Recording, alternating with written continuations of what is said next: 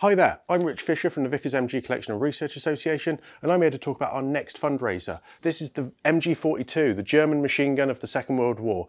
This is actually a slightly later post-war example. For all intents and purposes, it does exactly the same thing. It fires that high rate of fire that has become typical of German machine gunnery during the Second World War. So we'll be able to put this alongside the Vickers and our Bren light machine guns to demonstrate what it was up against at that time, that slow, methodic, steady rate of fire of the Vickers against the higher rate of fire and all the morale effect that the German machine guns had. £2,200 is what we need to secure this for the collection. It comes with a tripod and a number of accessories, including the bout filling machine, loads of spare parts, so we'll be able to put this straight into action with us as soon as we can get it funded.